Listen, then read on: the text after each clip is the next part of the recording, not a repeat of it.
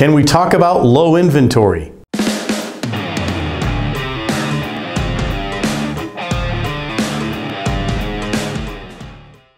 Hey, this is Martin Taggart, powered by the behemoth monster we know of as EXP.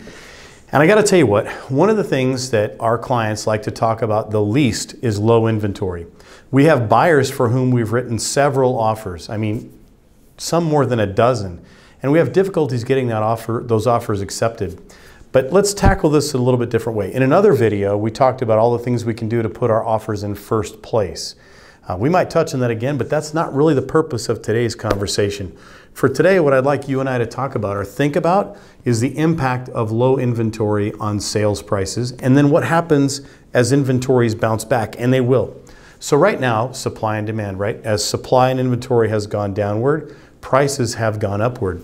It's not that unusual to see homes listed for $350,000, $375,000 sell upwards of $400,000 to $425,000.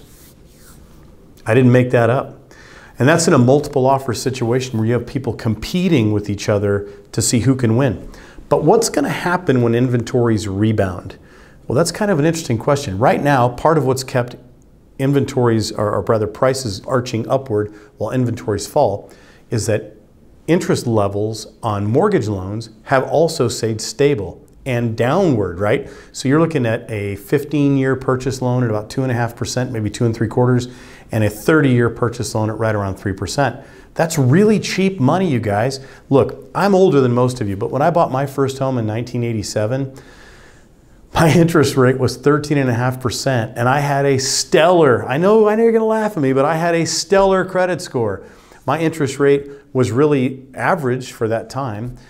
Some of you have parents that are older than me that are gonna have had even higher interest rates.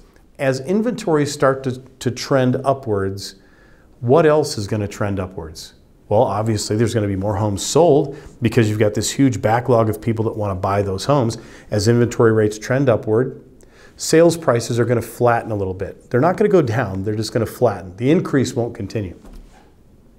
What happens to interest rates? Hey, that's simple, they go up. Yes, they go up. Why do interest rates go up when inventories go up? Because banks make money when they loan you money at a higher interest rate. As sales prices of homes start to taper off, not go downward, just taper off, banks will be able to raise their prices on loans because guess what? There'll be more competition than ever for the homes where prices start to taper. Look, if you're looking at a yield curve, if you're familiar with that, you're going to see inventories that were going downward start to level off. Sales prices that were going upward are also going to start to level off. Banks are going to take advantage of that by raising interest rates. So that huge group of people who were able to buy a higher priced home at a lower interest rate are now going to buy a slightly less expensive home at a higher interest rate. What's that going to do to your monthly payments? It's not going to be good. Your monthly payments are going to go up. So if you're on the fence right now and waiting for the market to change so you can buy a home at a more moderate price, you've got to know that interest rates are going to rise. If you don't believe me, ask your mortgage lender. When that occurs, you're going to be paying more per month than you would if you bought a home now. Is this me telling you that you need to rush out and buy a home today only?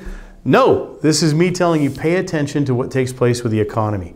If you want to give me a shout, click on the link down below, martin.teamre.com, or you can get a hold of me at martin.taggart, T-A-G-G-A-R-T, at teamre.com, and you and I can have a conversation about the economy and what's going to take place with either the sale or the purchase of your home. And obviously we've got a raft full of great team members who will do a fantastic job representing you on either case. Have an awesome day, and remember, life is better with the team.